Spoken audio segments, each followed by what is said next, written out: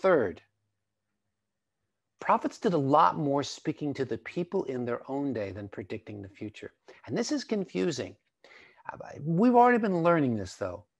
When we do our Bible studies, we need to know when it was happening, right? Because we need to know how that all fits together.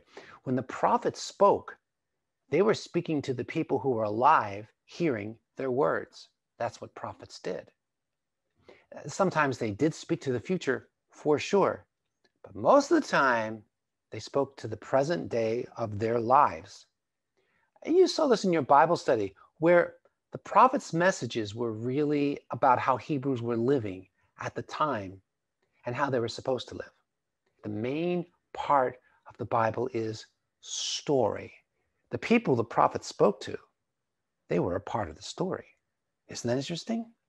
They're in the story. They are the story. It was happening all around them. So the prophets told people what they were supposed to do right then, where they were as these things were happening. What the prophets said to those people is commentary on the story, like television commentators describing a cricket game.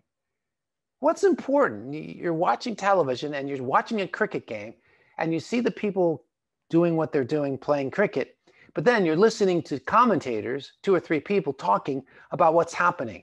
What's more important?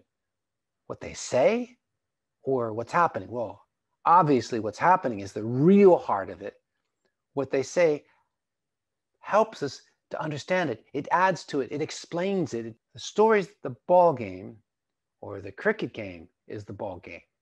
And in the Bible, the story is the ball game.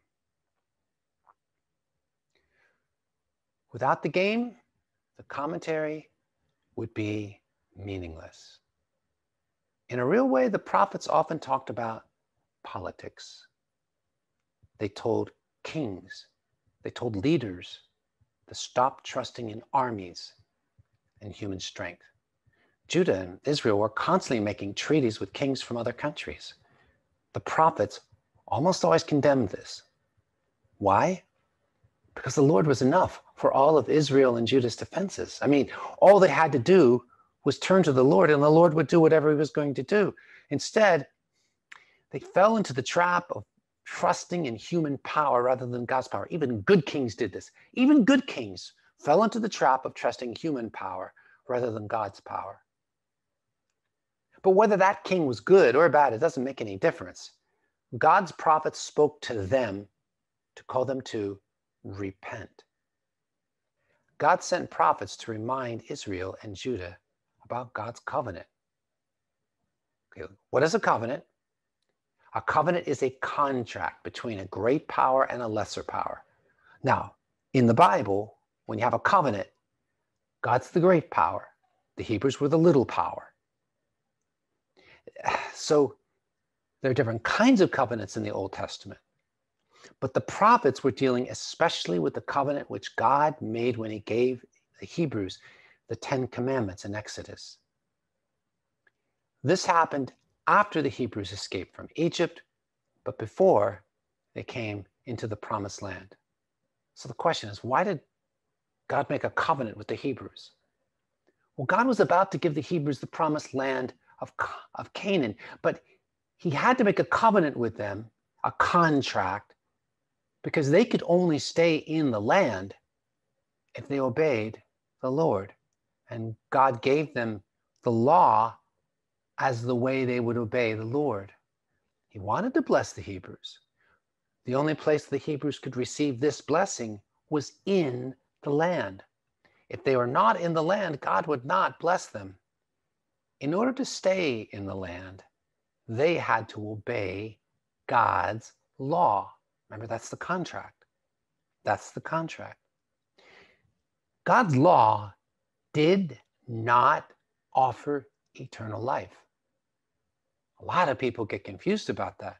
A lot of people think, oh, well, I can get eternal life, or the Jews wanted to get eternal life by obedience to the law. If they did that, they were using the law, as Paul would say, in an unlawful way, because the purpose of the law was not to give eternal life. The purpose of the law was to give the requirements that God had. You guys want blessing? You have to be in the land.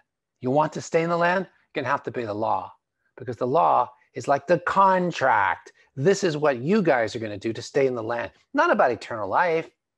The law was never made to bring people eternal life. The laws were explaining what God expected the Hebrews to do so they could stay in the land of blessing. So the prophets are kind of like lawyers. It's sort of like just a big corporation or a very rich person, landowner like. And he has lawyers, and he sends the lawyers to talk to people, don't break your contract. And it's sort of like the lawyers remind the people about the contract requirements. They remind the people about penalties for breaking the contract. So, wow. So that's interesting, isn't it? That means that we realize that these prophets' ministry was to say, here's the contract that you have with God. You can receive blessing, but you have to actually obey the terms of the contract to stay in the promised land.